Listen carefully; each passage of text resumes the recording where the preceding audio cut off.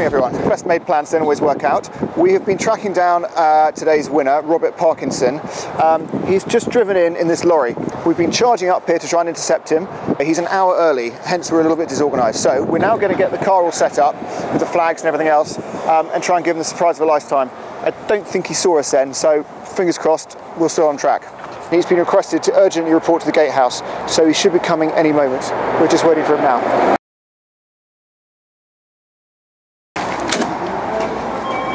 Robert Parkinson. Oh, unbelievable.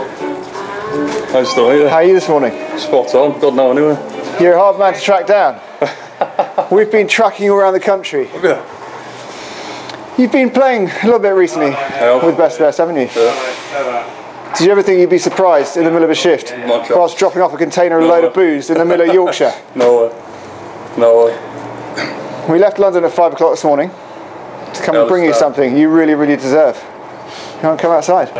Robert Parkinson, welcome to your brand new wheels. You've been pretty determined. You play for this car almost every week, don't you? Yeah, every week, I won't fail. My last goes mental. Never off it. She thinks you never win, right? Yeah, so yeah. You'll never win. This car is absolutely mental. Have you ever driven one? Never.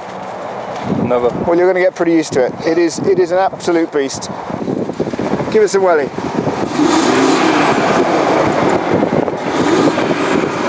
Robert, not only have you won a £45,000 RS3, 20 grand as well. 20 grand is all yours. Mental. Is that doing your head in? Yeah. I think you need to pinch me. Mate, very, very, very well done. Thanks. So there we have it. In the end, we managed to track down Robert Parkinson, our 392nd winner. Very happy chap with this incredible, incredible Audi RS3. Next week, hopefully, we'll be trying to find you.